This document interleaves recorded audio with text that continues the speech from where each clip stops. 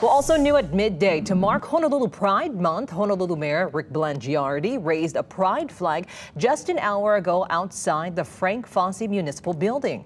Honolulu Hale will also be lit in rainbow colors today through sunrise on Saturday. The mayor says Oahu is a special place rooted in pride.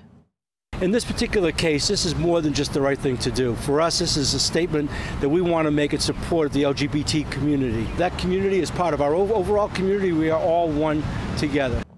Well, the Honolulu Pride Parade is scheduled for October 15th, starting at Magic Island and going to Kapi'olani Park.